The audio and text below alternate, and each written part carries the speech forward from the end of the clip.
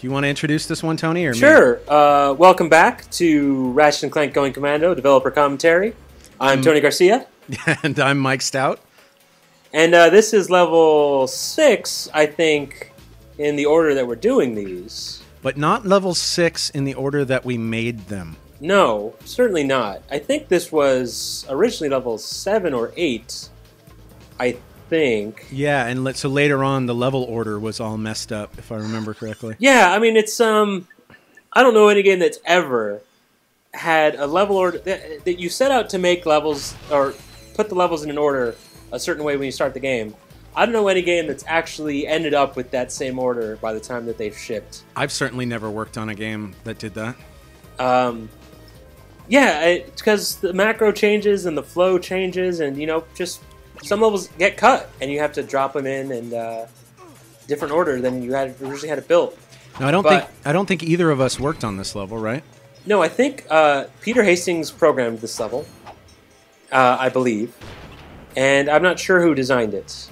But I think Leslie, actually. I think Leslie did this. Okay. Both now members of Inkling Games. Right. The owners of Inkling Games. And this was the first of our many snow levels in this game. Or I think it was the first snow level in this game. Oh, here's a very special story. Yes, go ahead, Mike. Why don't you tell them the story? So I just want to take a minute to talk about Dan. So Dan was an artist at Insomniac Games, and the other artists used to really like hiding him in games. That's his face on the Snow Dan right there. And his face is hidden all throughout the early Ratchet and Clank games.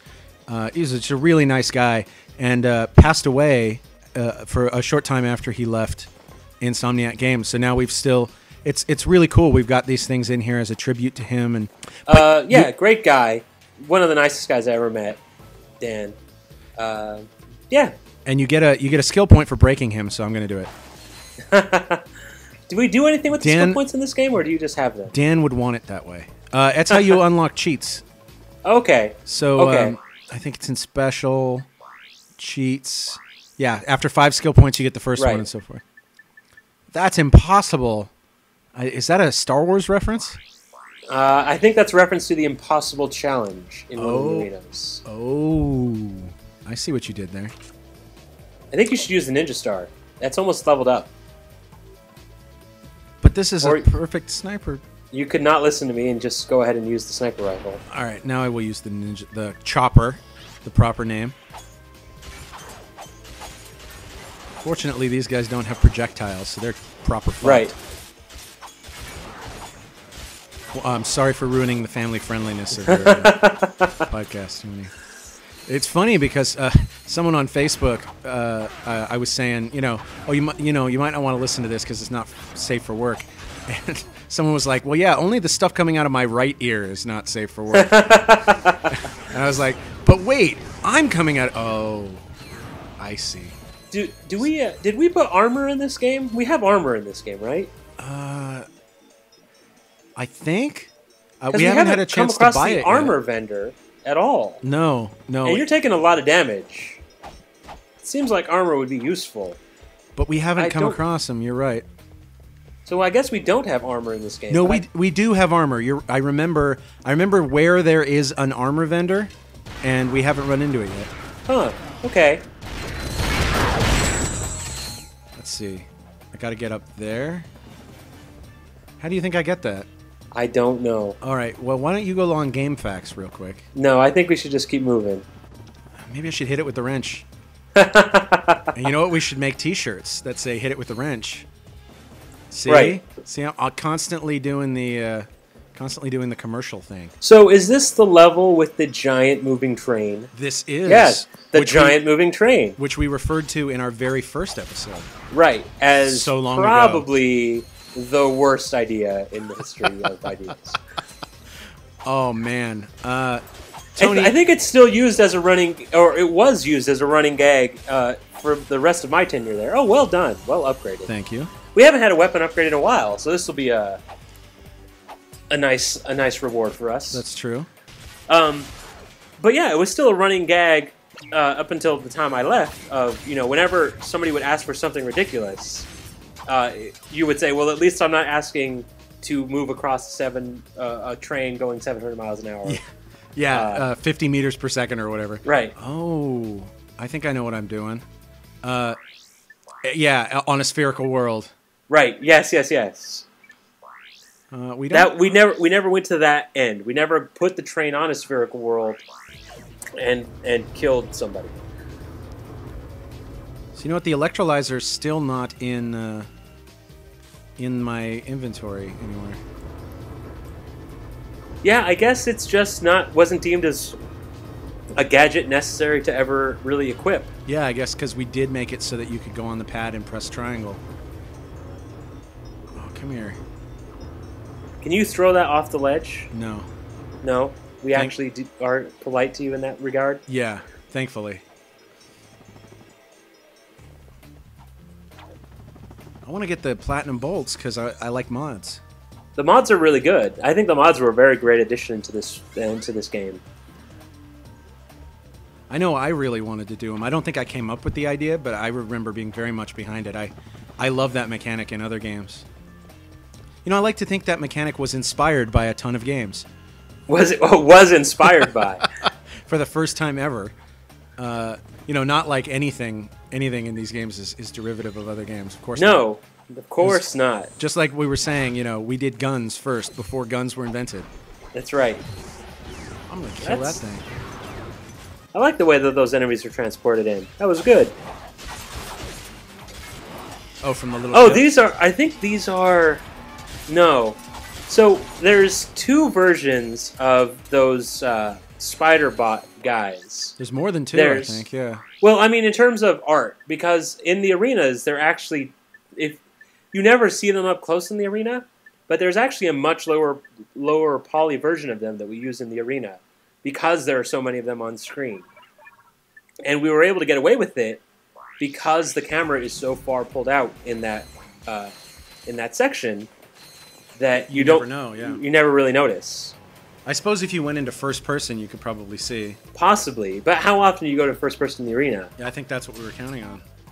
I'll next time we go to the arena, I'll go in first person and we can see. And now you're about to jump on the train. Oh, I think is it the train or a boss fight first? It's the train and then a boss fight. Yeah. So while I'm playing this, because I want to give this my full attention, why don't you talk about some of the hundreds of things that are just really hard to do while you're about why this is a bad idea. Yeah, just and across the board. Start with the fact that, you know, the different ways you could approach this, scrolling the level or all that stuff. Right. I think you take the teleport pad. I think you're... Oh, no, okay, you're right. This is absolutely the right way. So, this section, for whatever reason, I don't know why we decided to do it this way, is actually a train moving across the world. And you might think, oh, well, yeah, of course it would be. Why would that be a problem? Well, the problem is that everything has to sort of inherit that momentum in order to feel right. So if this train is moving at 70 meters per second, all the projectiles from the weapons must then move at an additional 70 meters per second as it flies along the... Yeah, it has to get added onto it. Right. And when you're dealing with a bunch of particles and stuff, a lot of particle effects do not look right when they're moving that fast. They just don't.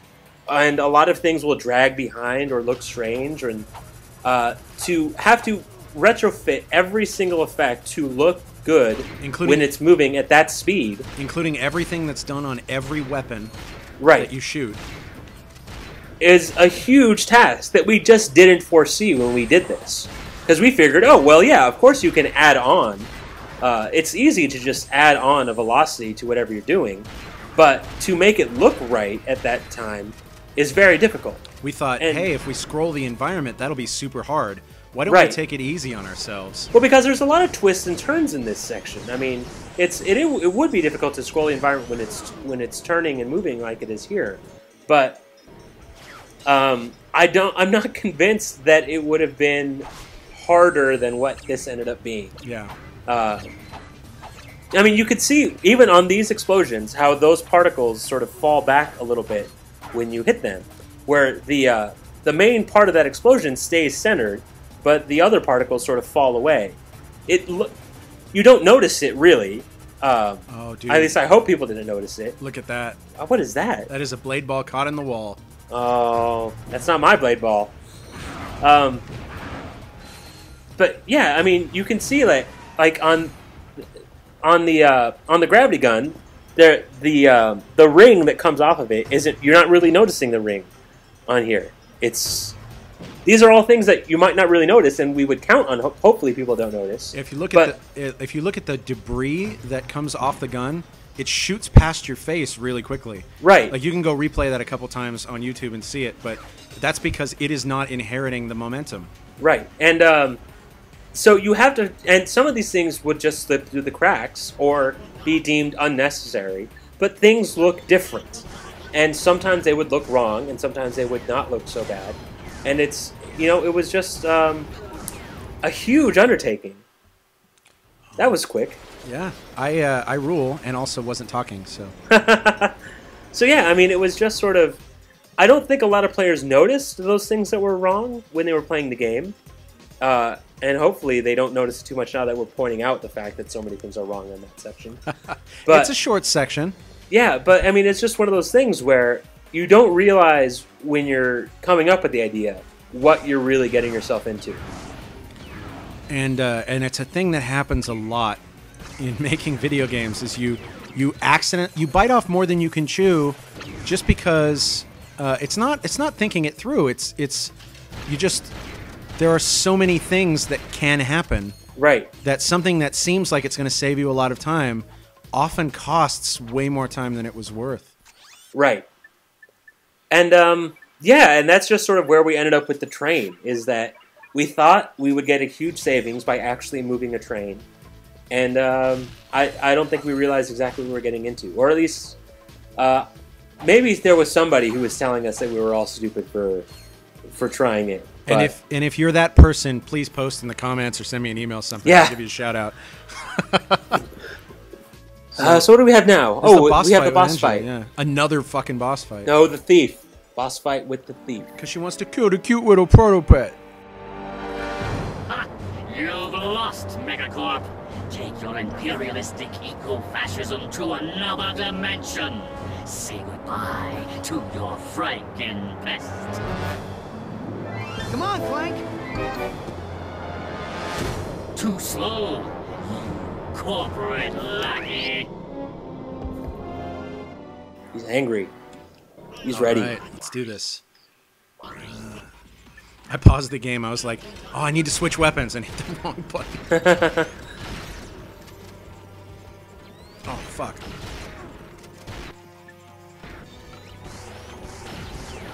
Dude, the Seeker Cannon is so good.